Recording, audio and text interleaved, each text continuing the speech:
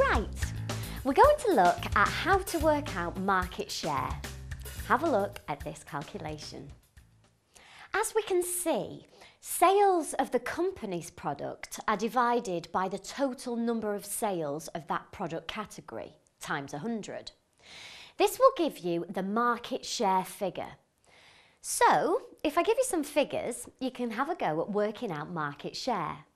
Pause for a moment and grab a pencil and paper. Okay, have a look at this. Sales of product A are £50,000 and total market sales of that product category are £100,000.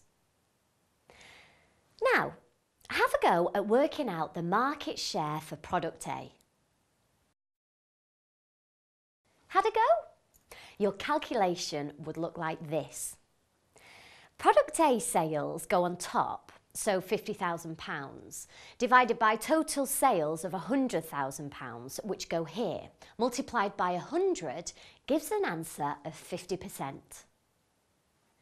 If you're asked to do a calculation in a higher mark question, you'll need to analyse the relevance of your answer. For example, the market share for brand A that you just worked out looks quite healthy.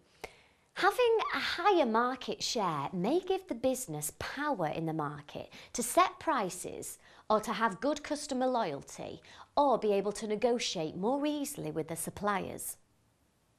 On the other hand, low market share may mean competitors are benefiting from the ability to set prices and increase sales and profit.